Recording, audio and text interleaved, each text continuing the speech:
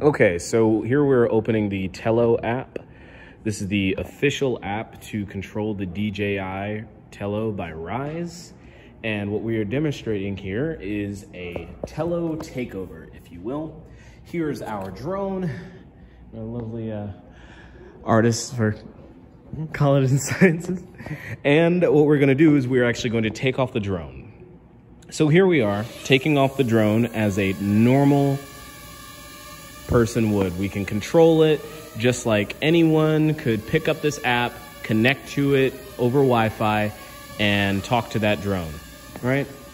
You can do pretty much anything anyone can do. However, over here on the attacker machine, we're actually going to take advantage of some of the Tello's functionality to take over the Tello. So here we have something called Drone Commander. This Drone Commander.py actually leverages the Tello's SDK, or Software Development Kit, which is a baked-in way to talk to that drone and give it commands directly. So what we're going to do is first connect to the Tello over Wi-Fi. See if we can find it real quick. We found it here. We're connecting to this over Wi-Fi. Sometimes it takes a while. But while we're waiting, what we're going to do is we're going to hop on that same network that Tello is broadcasting, and then we're going to give it a takeover command. As soon as I take the drone over, you'll actually be able to notice, because the camera will completely disappear from there, as I, the attacker, will now have control over the drone. Now that I'm connected on this machine, I'm actually going to start Drone Commander. So we're going to do that with Python 3, dronecommander.py.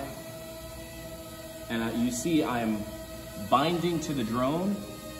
That camera just went out, and now that Tello is still in the air. If you are, just flying your drone in the park or controlling it as you normally would, then you may think that this is a small technical error. However, this is actually me taking over your drone. I'm actually going to run this flip L command, and when I run it, I'm able to make it flip, right? Let's try something else. Let's try up 100. This works in centimeters, and that drone goes way, way up in the air, right? Now I want to go right 150, right? So now we move way, way over to the right. Let's try down 100. We move the drone back down. We can even request information from the drone with commands like battery, right? We see I have 55% battery left, right? Even in Drone Commander, we also have a help command that allows us to see basically what we can do and the different things, right? This CW, let's see, CW 30, right? What this will do is actually turn the drone on its axis. You see it spins to a different orientation. And we're gonna take this drone down a little more.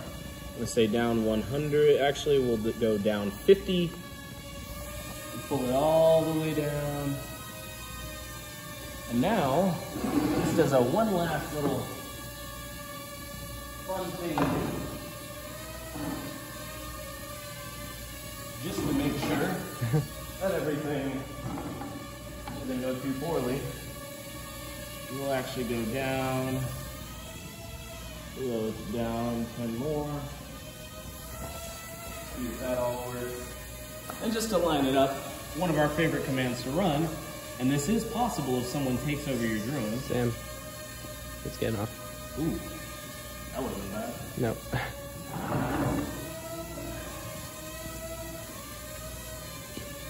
Am I good?